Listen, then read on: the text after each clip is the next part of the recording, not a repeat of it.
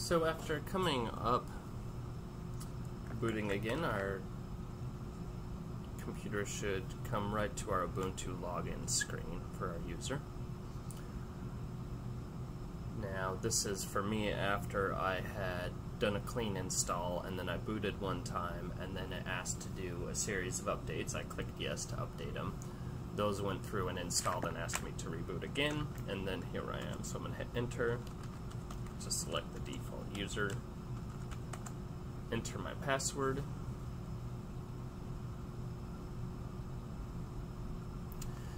and now my settings for my desktop weren't saved, so it might be a little bit hard to see what's going on here. So I'm going to make those a little bit bigger again just so that they can easily be seen here. So I'm clicking the universal access cursor size, make that a bit bigger so you can see it, and then clicking devices, resolution, and I'm going to change this to a 1280 by 720 so that we can see it right here, nice and large. So one thing I want to do is I want to show you the rest of these commands through a proper video and not through this video of the screen. So what I'm actually going to do is install, maximize this here, I'm going to install a couple of things that will make it a little bit easier for me to connect via the network. So I'm going to type sudo for my super user, apt or apt install openssh server. So sudo apt install openssh server. And the OpenSSH server is what will allow us to connect on the network, connect to this computer.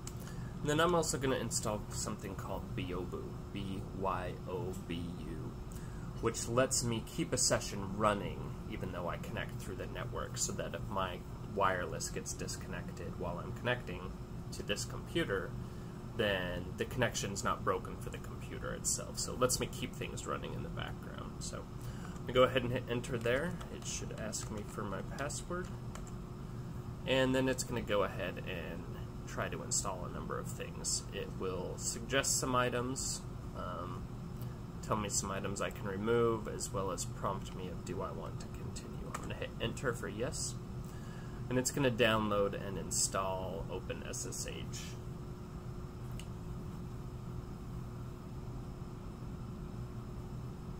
And it should leave that running as a service.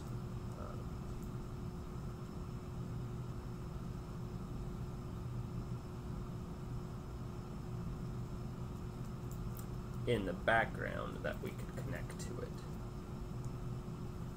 So now that it's all done, I should be able to test this connection by typing IP space A for all, and it's going to give me a list of devices here and what address I have on those devices.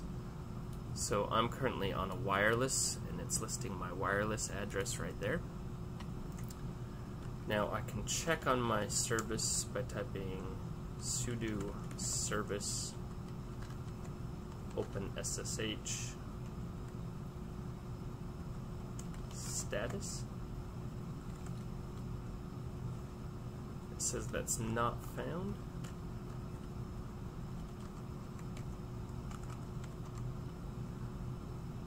Just wants SSH, so sudo service SSH status.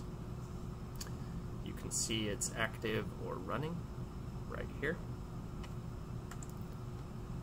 And what I'm going to do is type I'm pushing up to get to the IPA again, and then I'm going to look at my address,